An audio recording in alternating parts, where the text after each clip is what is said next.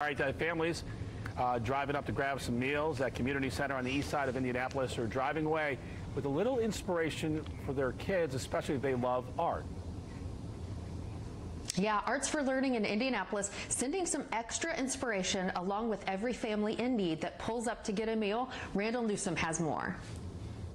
Hey guys, I'm joining you from the Windsor Park Family Center, and this is a place where a lot of giving is going on, and they're doing it in a couple different ways. They have two projects going on. We're going to start with the food program. I'm here with Tequila, who's over that. How you doing? I'm doing well. How are you? I'm doing good. Okay, so for you, this food program, I know it's taken a big spike since COVID-19 started. How's it been for you guys? So we've been extremely busy. Of course, all of us are doing our part. We have increased our numbers, so we're doing 10 mobile sites, 8 family centers, in addition to coming out here at Windsor Village on Wednesdays when they do their food pantry from 11 to 1. So they give out 150 food boxes to families. In addition, we're here. We're making sure that we give out meals to the children, and through a partnership with Second Helpers, we're able to also give the families a take and bake that they can prepare for dinner the night as well. You guys incorporated art. Why did you guys decide to make these artables a part of what you guys serve to these families?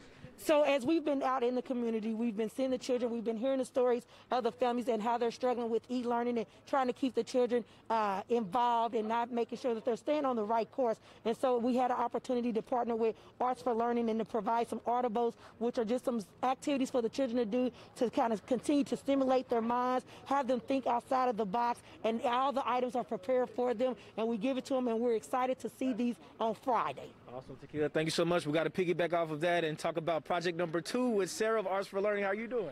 I'm doing good, thank you. Good. Yes. Okay, so the second project, SOS. Tell me about this. Yeah, SOS it stands for Signs of Solidarity.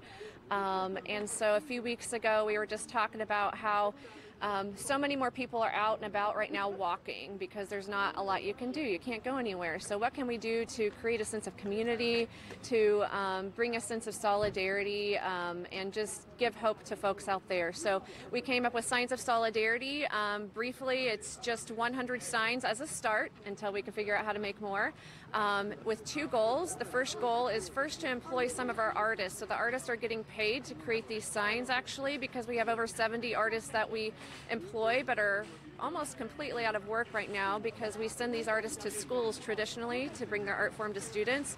And then number 2 is the sense of community, to build that sense of community as people are out and about taking walks. So we encourage folks to get out and take a walk. You can pick up one of these signs at one of the Indy food distribution locations and stake them in the yard. So there's only 100 as a start, so get out to one of these centers and see if you can pick up a sign. Awesome. Sarah, what do you want people to take away? A lot of people are driving through trying to pick up basic needs like food, but they're walking away with a little bit more. What do you want them to take away? I think what I like them to take away and what our organization would like them to take away is the hashtag that's on the back of the sign. It says Indy keeps creating.